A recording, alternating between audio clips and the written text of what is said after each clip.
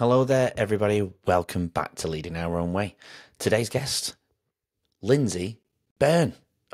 I met Lindsey Byrne from Coventry in the UK a few months ago. She's absolutely fascinated. I feel like I manifested her into my life because I've been studying and reading a lot about the brain in the last few years. And Lindsey does just that. She's also led very similar journeys to myself in taking interest in neuroscience-based leadership concepts, having her own leadership business before going self-employed and training in helping people with their minds and their brains. We discuss some very important issues today of connection, relationships, trauma, bullying in childhood, also things around food and sleep. Absolutely fascinating. We go deep into her journey of how she became into brain health. We talk about her book that is now released, and all the information is in the show notes. It's going to appear on my shelf very, very, very soon as well. By the time this is published, actually, it will be sitting on my shelf. Unfortunately, it's not quite here yet. Anyway, we have a very, very interesting conversation. I learn a lot. She verifies some of the things that I've learned and taught myself over the last few years as well, and everything else I've taken on board in this particular area. So welcome to Lindsey's episode this week. It's fascinating. I hope you can take a lot from it. I know you will, and maybe it'll help us, self-reflect on how we think about our brains and our minds and what we can do to live a long, healthy life as well. So we'll be right back for part one, and keep coming back every single night this week to join us for the rest of Lindsey's episode. Enjoy. Welcome to Leading Our Own Way. I'm your host, Andrew White, and this is the podcast that unveils captivating narratives of resilience and personal triumph. This podcast is for anyone seeking inspiration and insights on overcoming life's challenges. Follow and subscribe, and then we can lead together forever. Hello, Lindsey Byrne. Welcome to Leading Our Own Way. How are you today? I'm really well, thank you, Andrew. Thank you for having me. Oh, no. Thank you for joining me. Probably have to go back to our pre-chat. We spoke maybe 5-6 weeks ago for the very first time. Yeah. And you are one of my first brain experts. As you can see, I've got quite a few books where I'm very passionate about the brain. In the last 2 years, I've taken a lot of interest into it. And I feel like I've manifested you somehow. Because I have you here on the podcast. Lindsey, tell everybody what you do for a living. So I am the cognitive health coach. I help people with brain health, with memory, preventing dementia. So quite a lot of my clients come to me because they've got parents who've lived with dementia and they're perhaps starting to notice some changes, and they want to make sure they don't go down that road.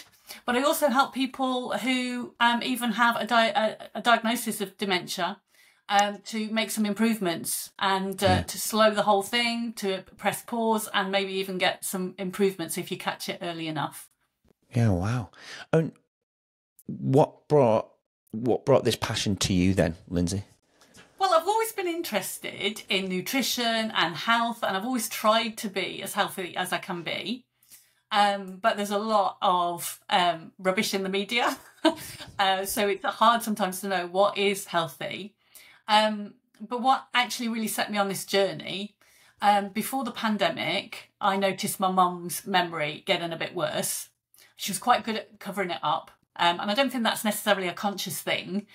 I think it's just a self-preservation thing. You guess at answers to questions rather than admit you don't know or you don't remember. And then in the pandemic, just before the pandemic, we were trying to move mum and dad into a retirement village, and just the house sale and everything that was going on. I don't know if the stress of that made her worse or whether it just showed up that she couldn't hide things. She couldn't, hide the fact that she didn't really know what was going on because there was so much change. But it really became apparent that she was much worse. I had a bit of an issue at the same time, actually. My training and executive coaching and team coaching business took a bit of a dive in the pandemic. So I had no income and nothing much to do. And I think the stress of that and the stress of what my mum and dad were going through and worrying about moving them, etc. And her what turned out to be diagnosed later on as Alzheimer's.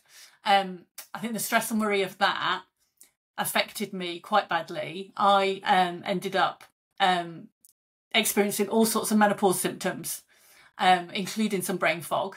And that really hit around about that time. So I think stress did have a big part to play in that. And then in the pandemic, I met somebody who told me that he'd almost completely reversed his symptoms of Alzheimer's. I met him on a diet forum, will you believe? Wow. And he was doing a very specific diet to reverse his symptoms. And I just got so excited. He sent me lots of books and references and clinical trials and videos to watch. And I just got so excited. And that's when I found the Bredesen Protocol. And I got my mum on the protocol as quickly as I could. And she started seeing improvements, like really quite significant improvements, not just wishful thinking on my part, you know. Yeah. Other people were noticing the improvements. And that was it for me. I didn't have much going on. I didn't have much purpose in life. I was feeling really lost. And this just came to me as, this is what I've got to do. I was really angry that this protocol had been going on for years in the US. And it seemed to me nobody in the UK knew about it. And so it really came to me, this was my new mission in life, to let everybody in the UK know about the protocol and to help people. So I spent a good part of the pandemic retraining, and then, you know, in 2022, I set up my business after I'd fully qualified, and started helping clients improve their brain health. And that is why it is such a big passion of mine. The fact that I improved my own brain health despite menopause. I managed to really minimise my menopause symptoms. My mum is doing so much better. And, you know, it just feels like it was meant to be. Oh, it's amazing. That's beautiful. You know, I normally start the podcast off by asking how do you think you lead in your own way, or how are you leading your own way? Because I just feel like you've already answered it. So, and I've got I feel like I've got a million questions, because I've done a lot of reading around it over the last 2 years, and you've obviously taken it to the next level and gone and got all your qualifications. But outside of the story of why you built the business and why you went into this direction, on a daily basis, then how do you think you're leading your own way? How do you set yourself up for success then? What does your day look like when you're working with your clients? You know, I have learned so much from my functional medicine health coach training, as well as the Alzheimer's specialism, the Recode health coach training. I've learned so much about looking after yourself first, because how can you give to others unless you're looking after yourself? Mm-hmm. And the fact that it's not just looking after yourself diet and exercise wise, it's your entire lifestyle. It's your sense of meaning and purpose, which is very strong in me right now. I felt very lost before. It's about your stress management and giving yourself time to relax and reflect. And I try to bring that to all my clients as well. And I definitely feel like I need to be practicing what I preach. I need to live that lifestyle myself and look after myself. Yeah. Otherwise, how can I expect clients to turn their entire lifestyle around if I haven't tried it first, tested it out, found simple ways to fit it in, found ways to reframe it in my mind to make it easy, so that I can give them those tips as well. So for anyone that needs those, let's say the viewers were your clients then, what sort of tips would you give them from your perspective? What you maybe reflect on what you do then, what would you say to those people that would really need, if they were going through some of the things that you've encountered, brain fog, struggling, not understanding purpose, their meaning in life and things like that, what tips would you give them? Well, the very first thing is, the first thing that I do with a client is actually get them to do a self-assessment on all the areas of lifestyle. So they can say, I give them lots of definitions. I give them like a little bit of pre-work, a little bit of homework, and it's in a typical wheel of lifestyle format that a lot of coaches use. But I've adapted that to include all the areas of lifestyle that have an impact on your brain health. And I ask them to self-assess in all those areas, so that they can decide what they want to work on first. because just because I did it in a certain order doesn't mean that's the right order for my clients. You know, some clients want to hit it hard, maybe they want to do the diet first and they just say, just tell me what to eat and I'll do it. But lots of clients take a long time over some changes. Like diet is one of the biggest cornerstones of the whole protocol. And for some people, it's really hard to change the way that they've been brought up, the associations they have with food, from memories from happier times, memories from with their family, celebrations, or whatever it is. It can be quite hard to make those changes. So it's about really deciding for yourself to prioritise and work through, you know, have a think about all the different areas of your lifestyle. What area do you want to work on first? What motivates you? What do you feel like, yes, that might be easy to do, or I might get the best bang for my buck if I start there. So it's going to be different, and how you judge that is going to be different for everybody. So that's the starting point, really. And then whatever order you want to work on those things in, just take it one step at a time. And, you know, just try and implement one thing at a time, because if my clients are already noticing some changes, they might be either feeling a bit brain foggy or they might be getting fatigued. You know, if we make some small changes, those small changes will bring little improvements, even if it's just to feel a little bit more motivated or to feel a little bit more focused, to be able to then take the next step and the next step. And then you get into this virtual cycle of just improving and improving and feeling the benefits that make you want to and be motivated to make the next changes. It's like you fall in love with those small changes, doesn't it? You know, I mean, I think I mentioned this to my previous guest, one of my previous guests. We do New Year's resolutions, but they tend to be too big. So by week 3 and week 4, they die out. And I did go pretty hard, I must admit, but I fell in love with the change in how I felt in my head. You know, I could have exercised till I was blue in the face, and I'm not saying it doesn't help. It does help. But I started making other small changes by getting up earlier in the morning, being in the sunlight early morning for a walk. The viewers know that I do my cold ice baths every morning, and I did those small little changes every day, and I slowly reduced sugar, and I started to feel better. I started to feel more alive, and I fell in love with being clear. Am I perfect? No. Do I have days where I reflect and go, I had loads of sugar last night because it was movie night? I definitely feel it is. And now I look at it like alcohol as a hangover. I feel that difference, if that makes sense. You just said it all. It's obviously different for everybody, but what was your specific order? Where did you start in your change? So I definitely started with diet. I had got in a bit of a mess in the early pandemic when I wasn't, I was feeling without any purpose, and I was feeling like I had no income, and I was feeling quite depressed, and I was worrying a lot. And I had been eating some rubbish and drinking a bit more than I should. So I definitely started with diet. And that was actually how I found the whole protocol. Because I kind of pulled myself together and thought, right, this is it. I've got to make a change. I'm gonna work on my diet. And that's where I met the guy who told me about the Bredesen Protocol. So I definitely started on diet first. And then I'd say the purpose came to me because it was just a revelation to find the protocol, and, that gave me my purpose in life. And then after that, it was really about stress, because of all this worry and stress I'd been going through. I really had to make a conscious effort to deal with my stress. And it's not something that came easy to me. I don't really enjoy meditating, and that's probably a terrible thing for a health coach to say. I can relate to that. I don't feel like I enjoy it either. I'm glad you said that, actually. Yeah, because I know, intellectually I know that it's okay to have thoughts while you're trying to meditate and to just notice them and bring yourself back. But actually, that's the part I find really hard. I have lots of thoughts. I'll go off and think about what I need to do for work or make a list or whatever in my head. And then I think, oh, see, I've wandered off. I'll bring myself back to the meditation. But the point is, I feel like that actually stresses me out because I'm doing that again and again, and I actually get stressed.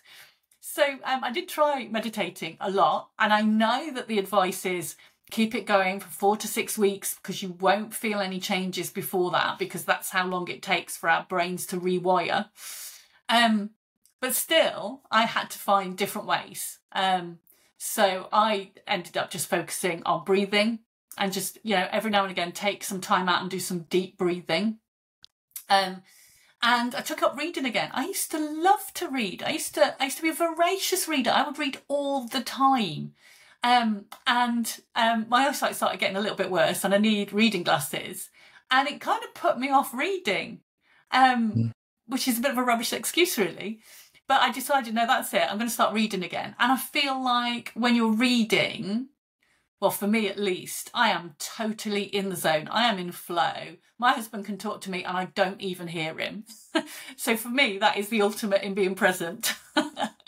Yeah. So I had to find my own ways around that. I'm not saying don't try meditating. I mean, do try it, but don't be discouraged if it turns out it's not for you. Do give it a good crack of the whip. Give it the 4 to 6 weeks. But if it's not for you, find another way. Find something else that really gets you into flow. Yeah. No, it's a very good piece of advice, that, because I kind of align with you there. I don't believe I meditate. I probably do more breath work when I'm in the cold exposure. I'm not saying that's the safest option. And I actually listened to the Diary of the CEO Wim Hof's episode, and he was saying don't do it in conditions where you need that control. And I suppose maybe I do, because if I lose that control, I might go under. No, I mean, I do it. And I do it there because I feel like I'm killing 2 birds with 1 stone, if that makes sense. But the breathing allows me to focus on not avoiding, but getting through the traumatic experience of being in the 5-degree water in the morning. Yeah. I don't look at it as traumatic anymore. I did once, but I'm calmer now when I get in. But this is about your journey and your purpose. Going back to the diet, though, everyone might be screaming now, right, well, give me that diet, please, Lindsay. Yeah. Yeah. And correct me if I'm wrong. I don't know if it's, for me, diet, I know we can call them Mediterranean diets and the other diets that exist, low-fat diet and all that. I believe that we should just go back to, and I'm guilty of it, but just whole foods. Plain and simple. You might, and this is why you're here to tell me otherwise, but go very simple, whole foods, anything that grows from the ground or anything that eats from the growing ground. Yeah. Where does your opinion lie on that? Well, I totally agree with that. If you can't recognise the food, if it doesn't look like a bit of chicken anymore, if it doesn't look like the vegetable, if it doesn't look like it just came out of the ground and got chopped up, then it's probably a bit too processed. Yeah. Definitely whole food is the way to go. I mean, I think, there is a very specific diet with the Bredesen Protocol, which is the Keto Flex 12-3 diet. Right. It is very much based on whole food. I'll just describe what I mean by keto and flex and 12-3 first of all, because I know the keto was because wasn't the ketogenic, is that how you say it, the ketogenic diet? Is that how you say it? I don't feel like I'm saying it correctly. That was invented about 110 years ago, I believe, something like that, for people who were suffering with seizures. That's right, epilepsy. Yes, I thought it was right. I thought that's what I read.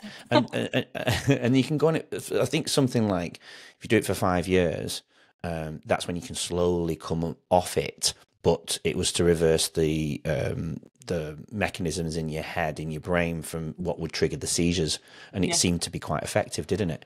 Yeah, and you know what? It's absolutely crazy that even today, people with epilepsy, they get drug treatments, they try everything, and the last resort is, well, try a keto diet.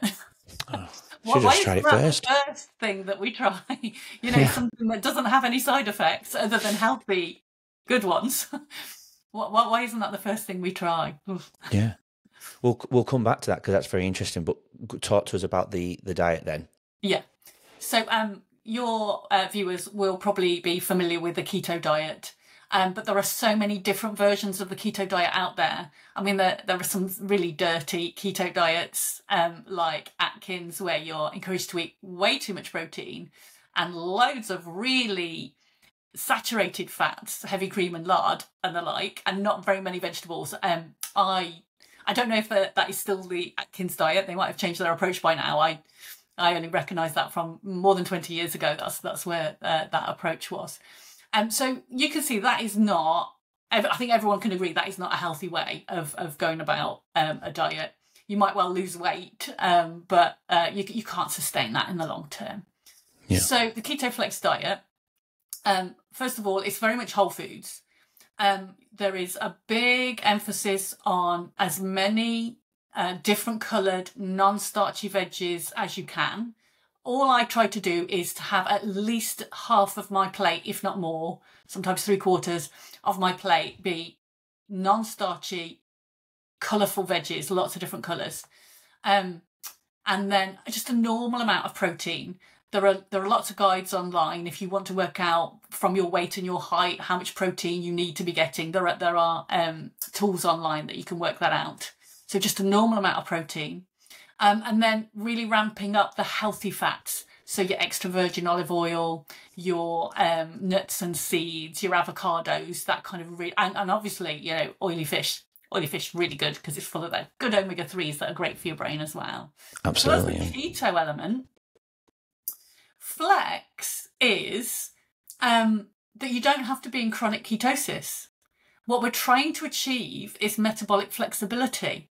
So you talked about people with epilepsy trying the diet for 5 years and then being able to come off slowly. Actually, with my clients, I try to get them into full ketosis and try to stick to it for around 6 months. So initially, for the first couple of weeks, just to really get into ketosis properly, to be really, really strict. And you might really restrict the amount of fruits you're having, no grains, no starchy carbs, and to be really strict so that you get into ketosis. By the way, I'm just going to break off for a second and just say that this is the natural way of being for human beings. Yeah. Now, if you think back to cave people, they would be eating loads and loads of fruit all summer, and all that sugar would raise their insulin levels, so that they would store loads of fat. But then as soon as autumn comes and there's no fruits and no carbs, no sugar to be had, we would automatically go into ketosis and use our own fat stores and ketones as fuel for our body and our brains. So we were automatically metabolically flexible. We could get in and out of ketosis all the time and use different fuel sources, ketones and fat or sugar, for fuel for the brain as and when. So what we're trying to get to is metabolic flexibility. So a couple of weeks of really strict keto, and then I encourage my clients to test their ketones, and you can do that numerous ways with urine test strips or a breath meter or a blood meter, depending on what you prefer and how accurate you want to be. But I like to get my clients, as soon as they've been quite strict for a couple of weeks and they're definitely in ketosis, start testing different foods. Because every one of my clients is different. Everyone can eat different things. I can eat a small apple and stay in ketosis. I can have a spoon of Manuka honey every day, which I did during the pandemic for my immune system, and stay in ketosis. And different people will react differently to different foods. So I like to get my clients testing different foods to see where their boundaries are, because I don't want anyone to feel restricted. I want their diets to be as broad as possible and interesting as possible. So that's the flex part. Right. And then the 12-3, I know I've been talking for ages, I'll just do the 12-3 and then I'll take a little pause. No, it's fascinating. I'm learning. I love it. Great. The 12-3, basically, we encourage people to fast for 12 hours as a minimum. Overnight, which is not that big a deal. So if you finish eating at 7 p.m. at night, you can have your breakfast at 7 a.m. Lots of my clients push it further.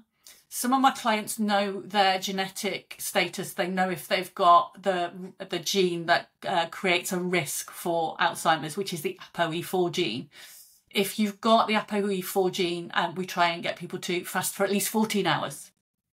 But personally, it suits me to fast much longer than that. My first meal of the day is lunchtime, and then I finish eating. Yeah, I finish eating by 7 p.m. So that's a good long fast. Yeah. So 12 hours minimum, 14 if you do know your genetic status, or longer if it suits you, if it's okay with you. I don't want anybody starving or feeling like they're starving or they can't cope. Sure. But you've got to, again, go back to the cave people. They didn't have 3 square meals a day. They didn't wake up and eat straight away. They woke up and had to go foraging for it. So, they were able to fast for longer. Yeah. Join us tomorrow to hear more from today's incredible guests and learn valuable insights to help you lead your own way. Don't forget to subscribe. We'll see you then.